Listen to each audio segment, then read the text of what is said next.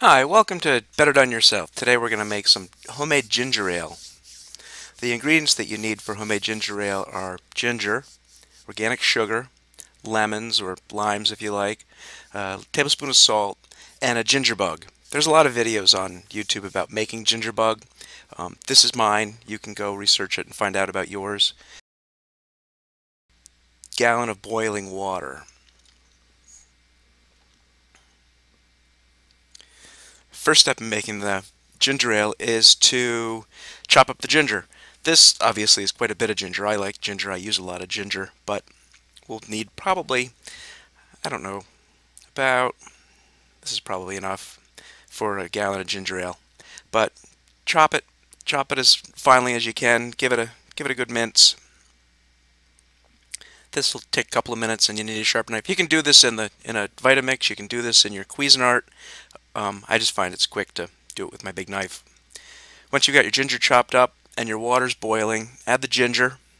Basically what we're going to do is make a sweet tea out of the ginger. So we'll boil the ginger and add the sugar. This is a cup of sugar I'm adding. Remember our recipe is a gallon of water, 5 ounces, 6 ounces of ginger, and a cup of sugar.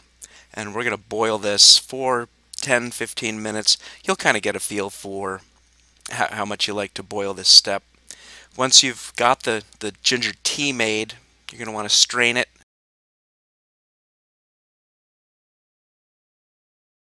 This is a 6-quart Lexan and a wire strainer that I've got that fits nicely. Just let this drip for a little while so we can get all the ginger tea out of it at this point. I'm going to top this up with just some fresh water. This helps cool it off a little bit too. I'm going to take this right up to 6 quarts. Next, add the lemon juice. I'm using 2 lemons for 6 quarts of ginger ale. And as I mentioned before, a tablespoon of salt. This seems like a lot of salt, but again, this is 6 quarts of beverage we're making here. Finally, the last ingredient is the ginger bug itself. The ginger bug you saw earlier wasn't a great culture, so I'm using this one. This is just my smaller backup one that I keep. When I opened that one, I realized that it had no fizz. It didn't. When you open that jar, you'll really get like a pop sound because it's kept in the refrigerator, and it will continue to grow slowly. It'll continue to ferment slowly. So I'll stir in my ginger bug culture, but then I want to keep my ginger bug culture in the fridge, my jar of ginger bug, so I'm going to need to keep that alive. So I'm going to add enough water or enough ginger tea to top it up, just a teaspoon of my organic sugar, seal it up nice, and I'll pop this back in the fridge for next time I make ginger beer.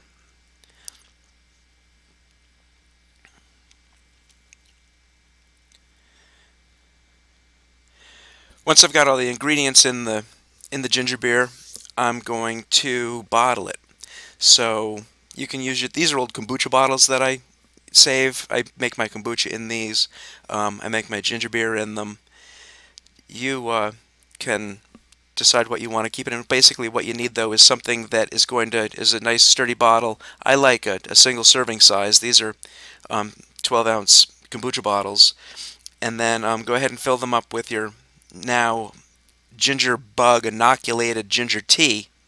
And what we're going to do is seal these up tight and put them away to ferment. The fermentation of the sugar by the ginger bug will create the carbonation, will reduce basically the calories in the soda. The ginger really is sweetened by the sugar, but the bulk of the sugar is really eaten up by the ginger bug and gives you the nice carbonation. Yet there's some residual sugar left from the fermentation process, but this isn't going to be a real sweet ginger ale like you're used to dealing with the products that you buy on your supermarket shelf. Depending on how long you ferment it for, depends on how sweet you end up drinking it and how carbonated the final product is. You can cap these up. The reused kombucha caps don't work great. These are nice. These are little 2-piece caps. I've got a link below where you can pick these caps up. But I found that these are real nice. I take them apart and run them through the dishwasher, and then just put them back together when I'm bottling up my kombucha and bottling up my ginger beer. But I found this is a great system for my fermented beverages using these reusable caps. Another option might be to use swing top bottles. You've seen swing top bottles, some people call them like a Grolsch style type of a beer bottle, where you've got this is a 16-ounce swing top bottle. Again, fill them up with a funnel, and this is a bottling funnel that has a nice narrow neck that you can use to stick into various beer bottles and things that you might be bottling. Check the links below. A lot of people have trouble with these swing top bottles. It's quite simple. The trick is, as you bring the cap up the side of the bottle and raise the bail, you want to turn the little cap upside down. Turn it upside down, raise the side, flip the cap over, close the side down. I could bottle these all day. Raise it up, flip it over, bring the side down. Simple.